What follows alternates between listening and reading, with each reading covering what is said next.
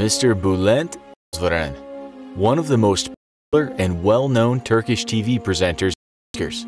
Mr. Ozveren received his secondary school education at Saint Benoit French High School and his at Galatasaray High School.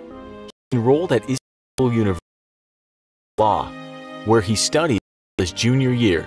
He transferred in his senior year, where he graduated.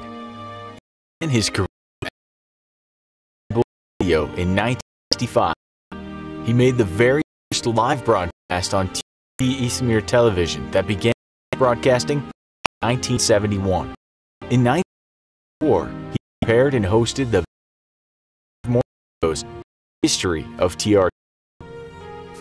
In French and English, Bulent Ozveren was the